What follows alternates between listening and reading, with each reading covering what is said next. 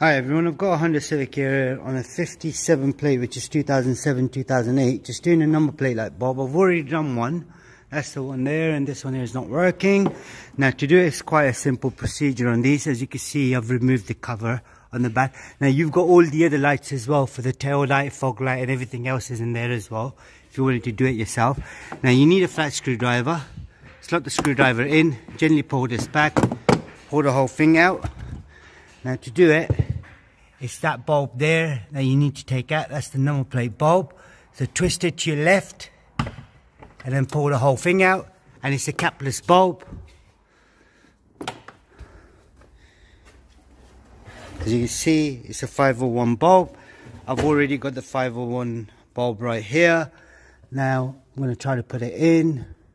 So it's only one way it goes. That's the way it will go in.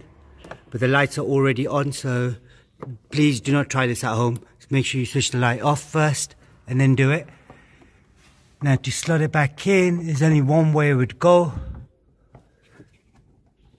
So you just gotta make sure you line it up, and that's it. Job done.